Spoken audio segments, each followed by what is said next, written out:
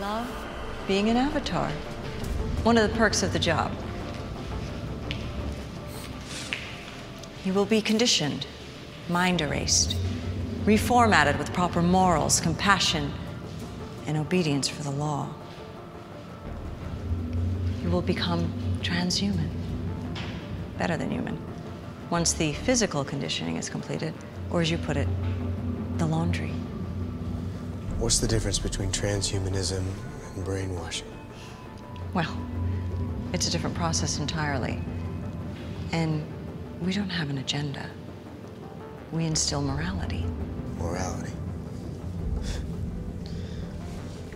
Principles concerning the distinction between good or bad and right and wrong. Whose morality?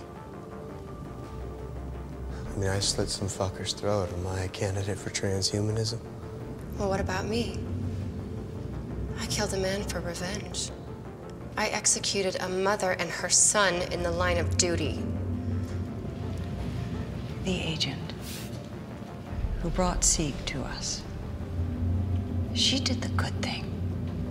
Don't let these experiments confuse you or make you feel otherwise. We're excising a moral cancer. Did Sieg ever mention Death House to you? Ever any talk of the 5 evils?